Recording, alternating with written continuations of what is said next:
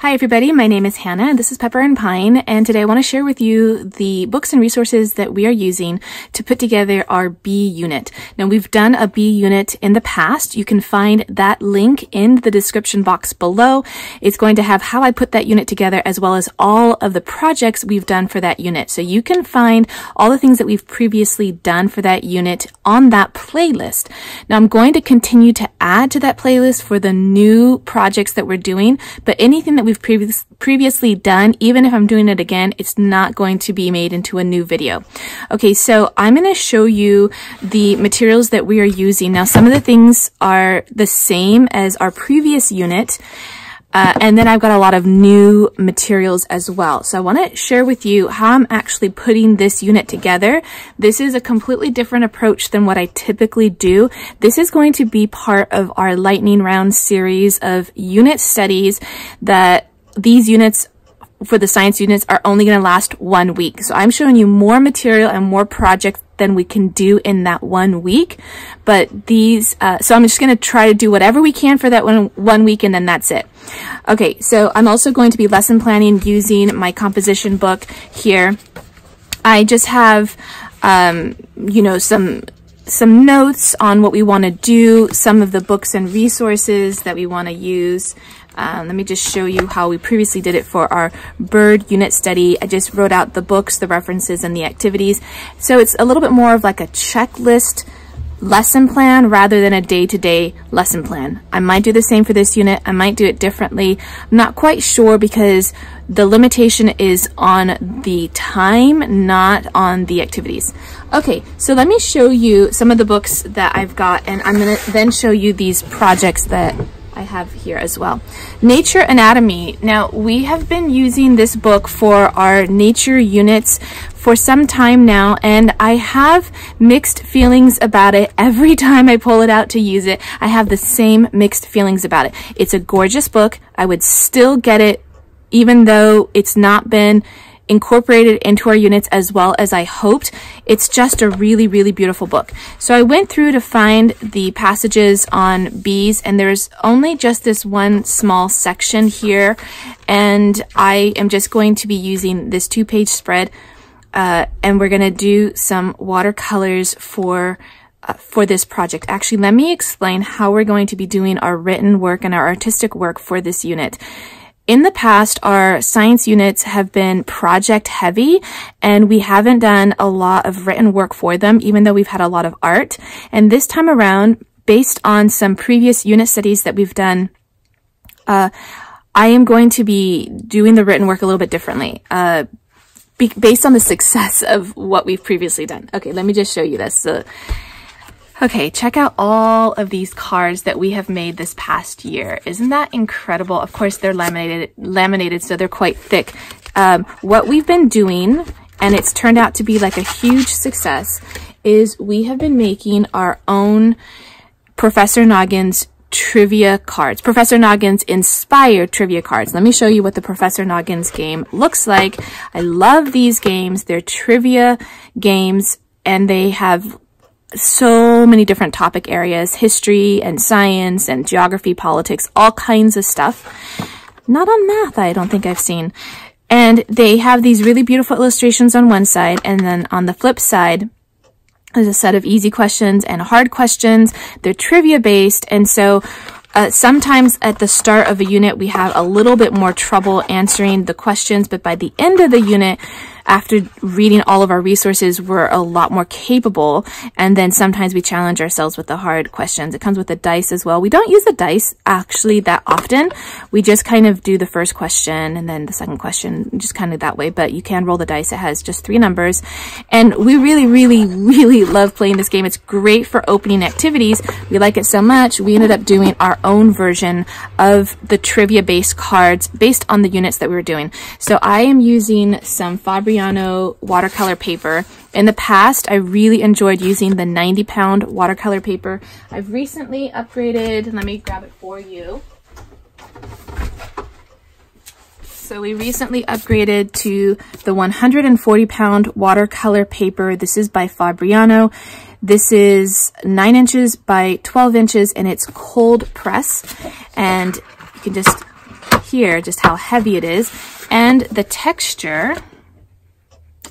Well, maybe you can't see that, I'm not sure. It is textured versus the hot press paper, which is smooth. I like the textured paper now. Maybe in the future I'll change, but so far I'm still really enjoying the textured paper. We'll watercolor or use some other kind of art medium on the front of the card. Right now, I'm really into using our distress inks. I love, love, love the range of colors. They're actually ink pads that you just kind of smush onto a non-porous surface, and then it just gives you enough ink to work with. We use them as watercolors, but they dry permanent. Really great product. Really, really love it a lot. Learned about it through the scrapbooking and art world. And you could use any kind of paint medium. You could use just regular watercolors or acrylic paints or anything. Mostly I like the way the watercolors look. My son prefers either drawing pencils, like color pencils, or recently he did some with chalk pastels, which was a little bit more challenging, but I think that his artwork turned out really beautifully. Okay, so the way that we're going to do the written work for this, let me show you the back side actually. So on the back side, I've got questions, and at the very bottom, we've got answers. My son did the same thing too. He did write the answers, thankfully, because we forget sometimes.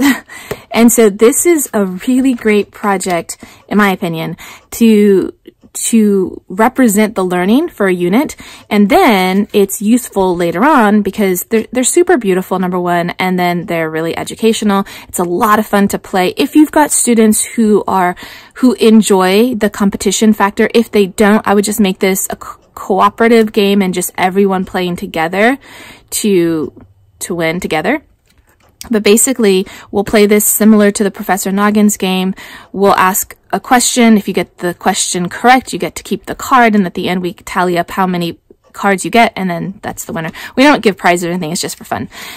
And so having to read the information and then come up with questions is really challenging. And it really tests how much you actually know, especially if you have to come up with multiple choice questions. I don't know why I didn't do this sooner. It's really a great way to just bring in all the information.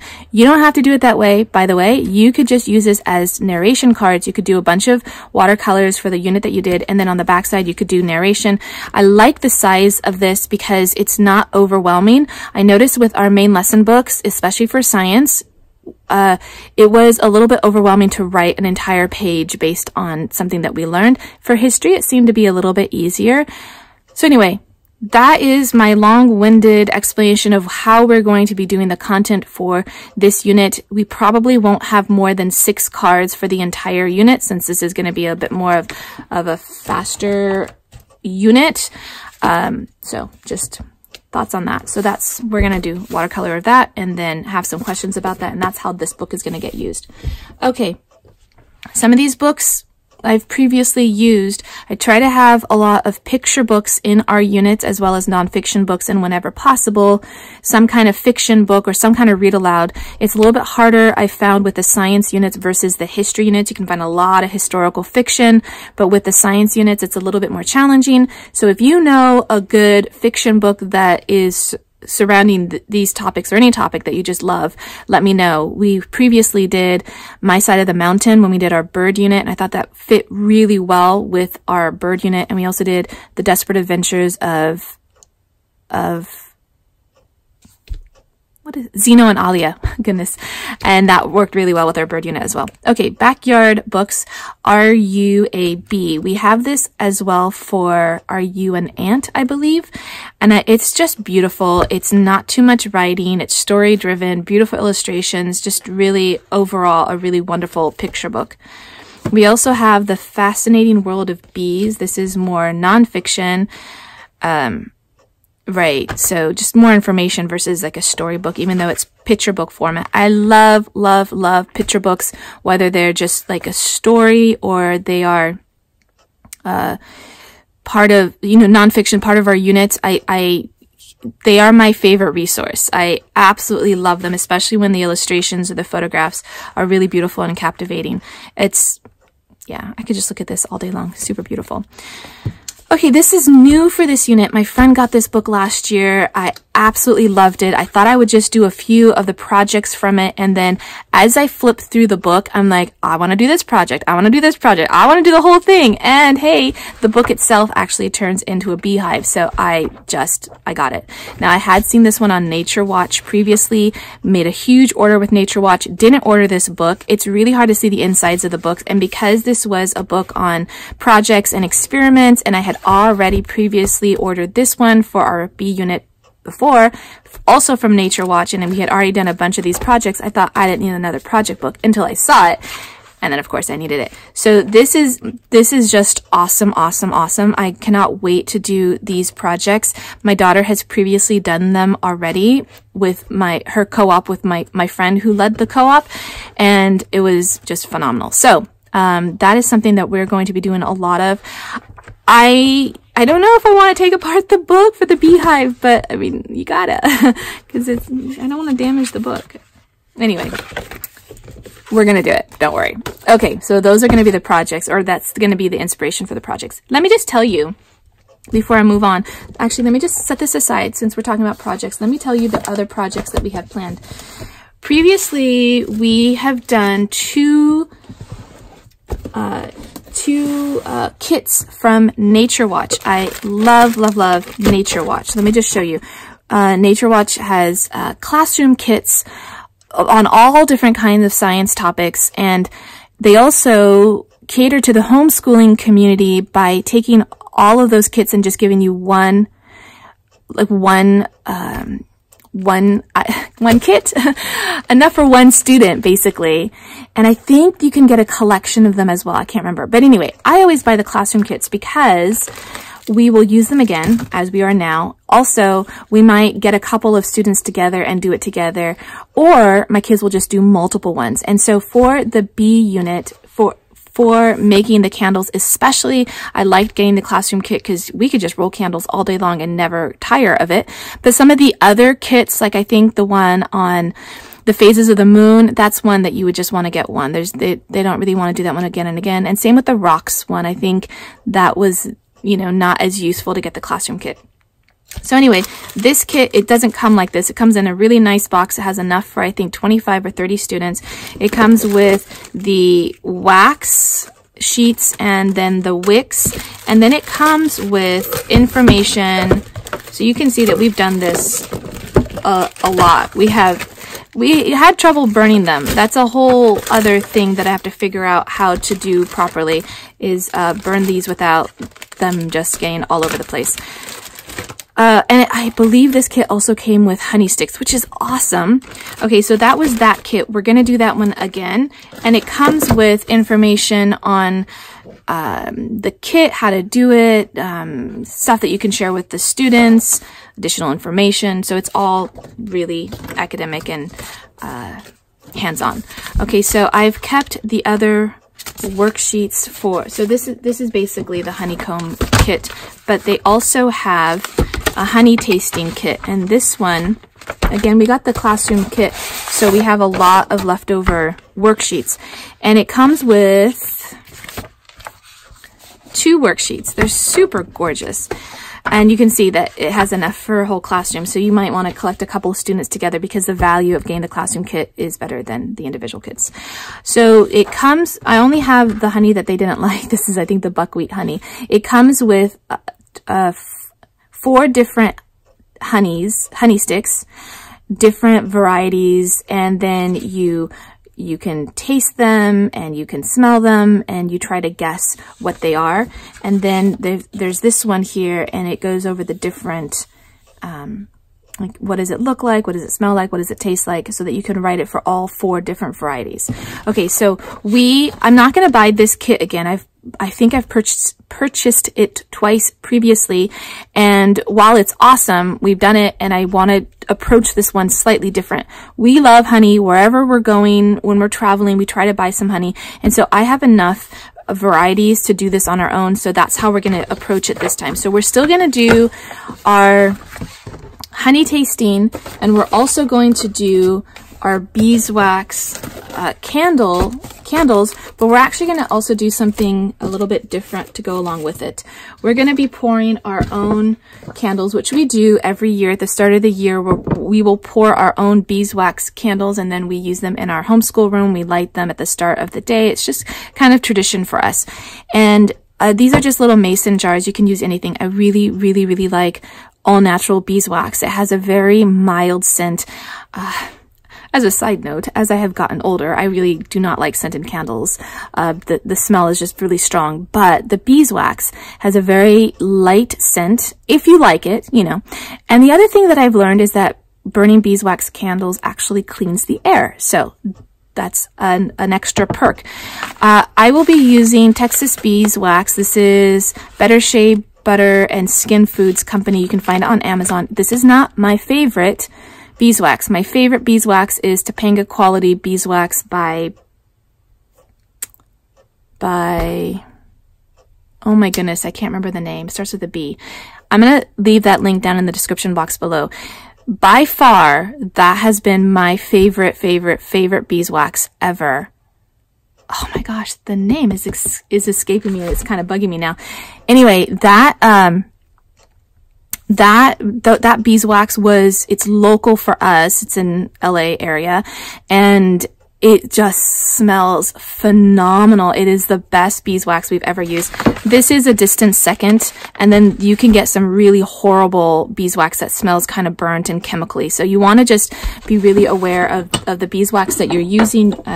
For this, definitely splurge, definitely spend the money, get something that's high quality. Okay, so we're going to be using this to make our beeswax candles, like we normally do, but we're also going to recreate this project that I did last year with the kids. We made our own lip balm, and we also made bar lotion, and this time we're going to try it again and make more of a soft lotion.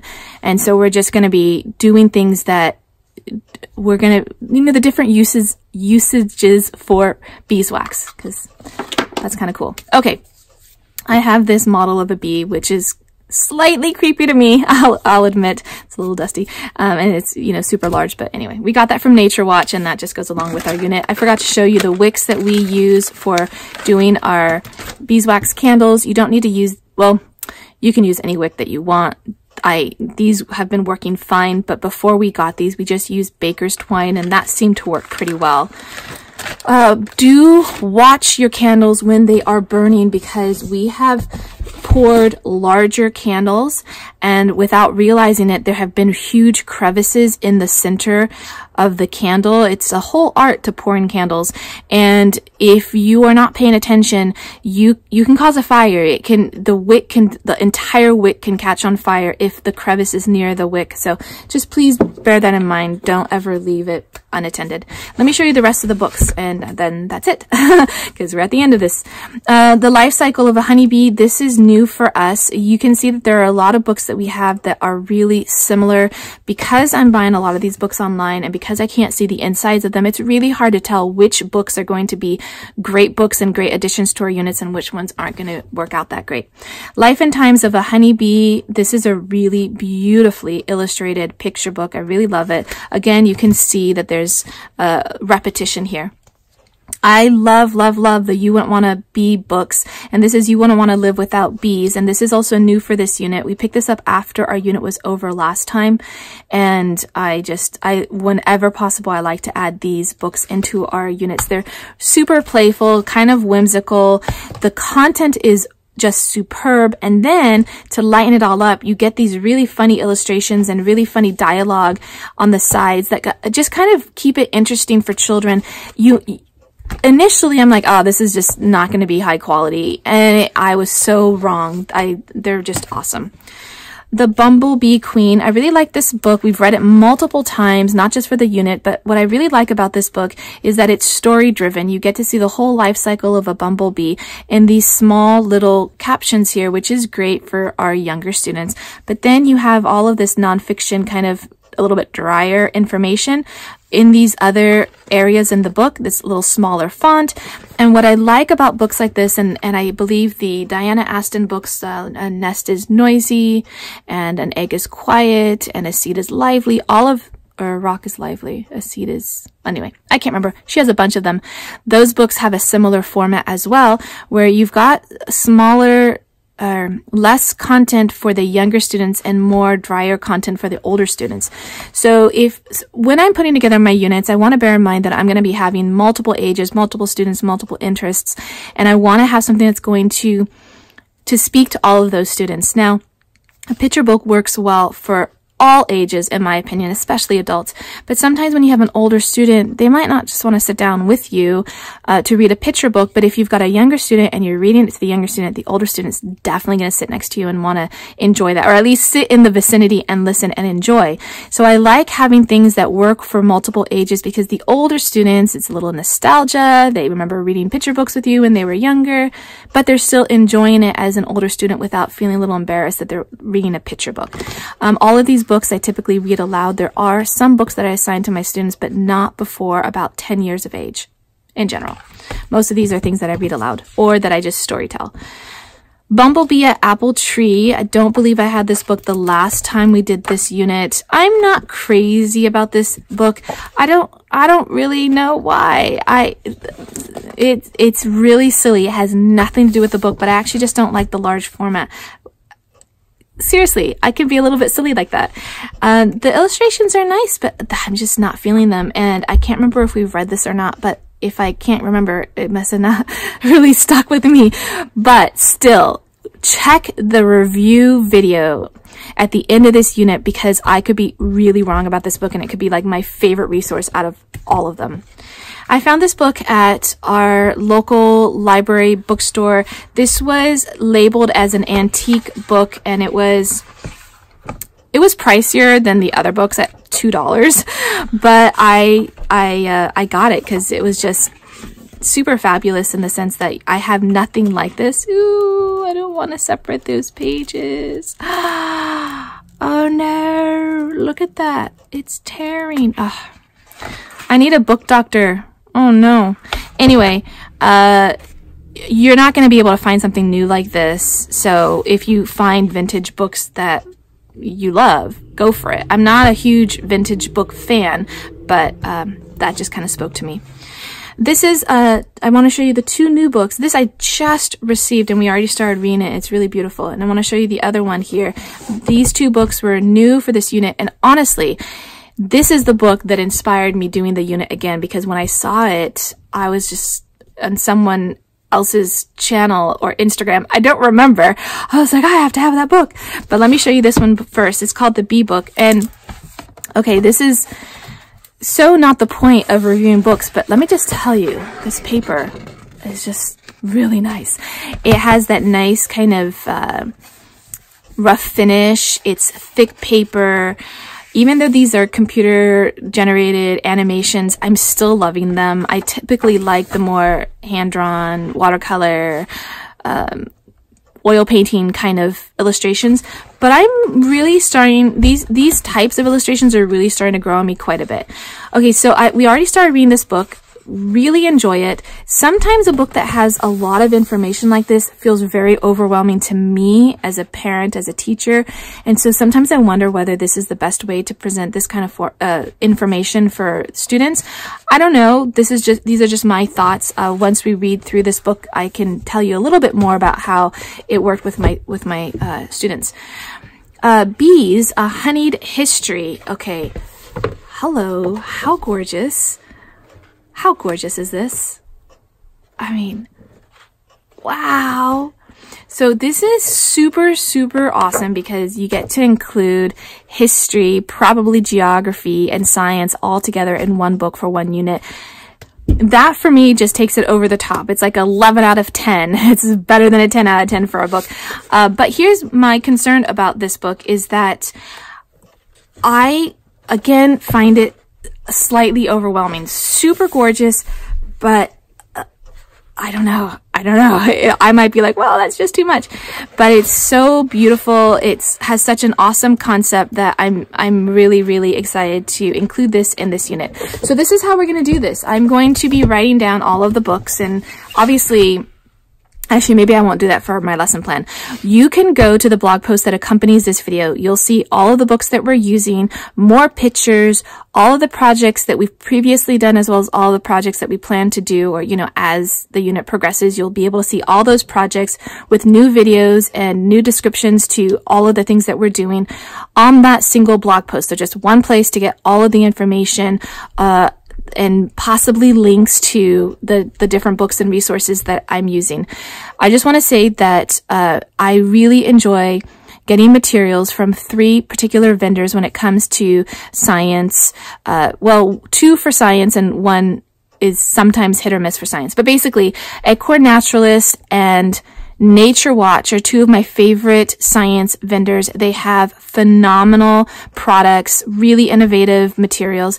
I also like Rainbow Resource, but because it is a Christian-based company, they have a lot of things that might not work for a non-Christian homeschooler or a secular homeschool. So just bear in mind some of those things. I think for a B unit, you'd be fine, but when you get into like geology and mostly geology and evolution, those kinds of things, you're not going to find things that are secular. So just want to put it out there if you are concerned about getting books that have a secular approach.